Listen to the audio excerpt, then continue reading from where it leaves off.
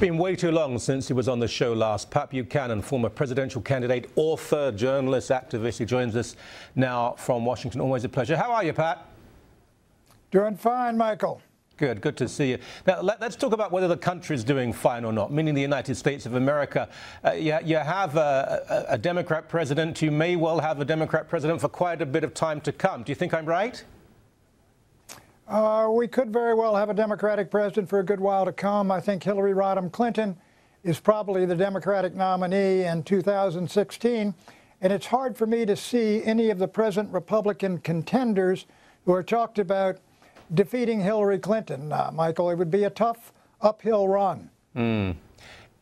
Are any of them, though, genuine... That's not good news, huh? No, well, hey, I'm a Canadian. I can sit back and just observe. But, I mean, what occurs to me is that some of those who may run against her, they're not going to be fundamentally different. They may be Republican in name, but they're hardly conservative. Well, some of them really are not conservative, and others are. But I will say this. One of the problems the Republican Party has is, if you will, the dissolution of the conservative movement. For example, there are the social conservatives who believe in right to life and who don't believe in same-sex marriage.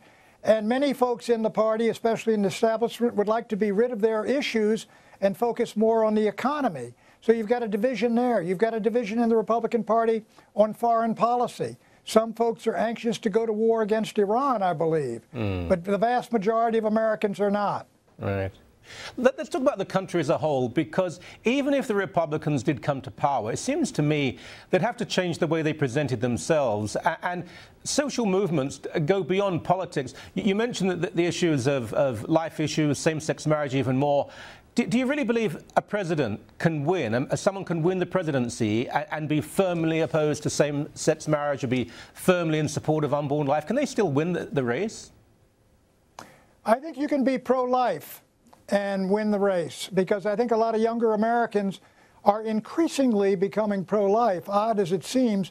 But with same-sex marriage, I think that issue really is a cutting issue with young people and libertarians, and there's no doubt that the movement is in that direction. That is the civil rights cause of the new century for an awful lot of young Americans.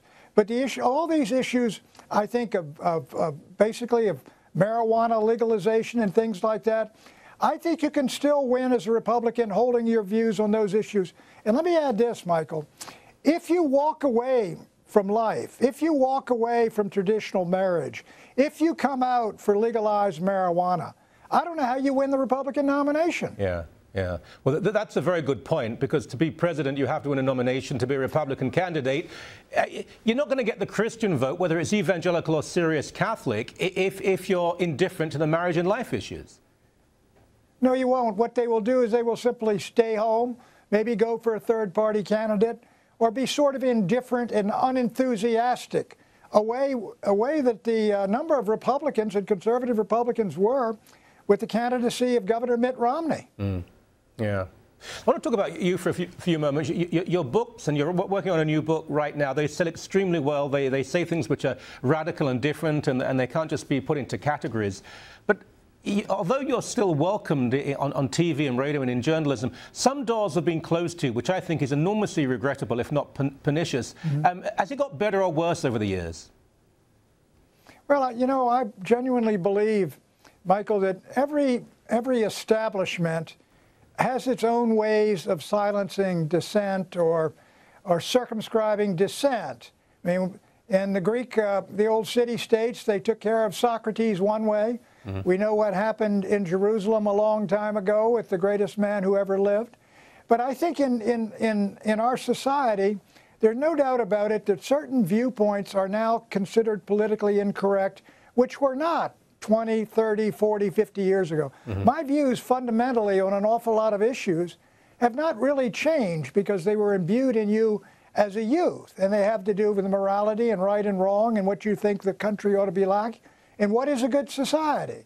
So that doesn't bother me really. You know, you anticipate it. Yeah, I have to say, I admire you very much in that area in particular, because I know that doors have been closed, and I think the reasons are completely spurious, and you've reacted quite graciously. I don't think I would have been as forgiving as you've been.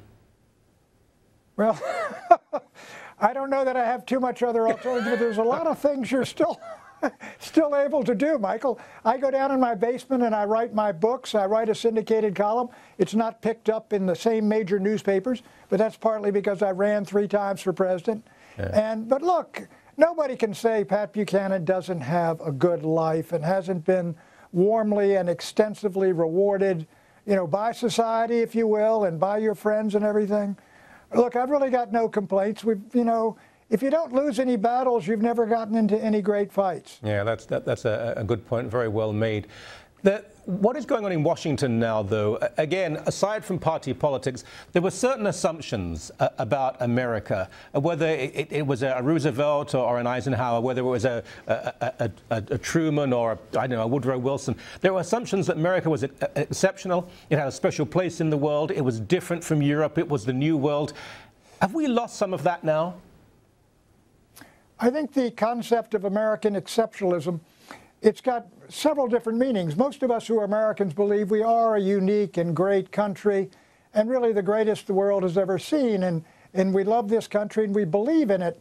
But some have used the idea of American exceptionalism as though the United States were given some mandate from on high to reshape the world in our image. Which is an impossibility. Yeah. One scholar I recall said, you know, the Constitution of the United States is not for export. It is unique to a particular time and place and people, and what we are now is a development and an evolution out of that. And you can't impose that on Afghanistan and turn them into a, you know, sort of a Central Asian version of Iowa. Yeah.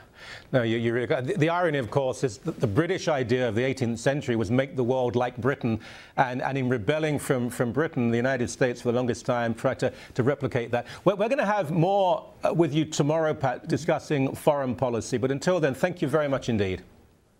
Thank you, Michael.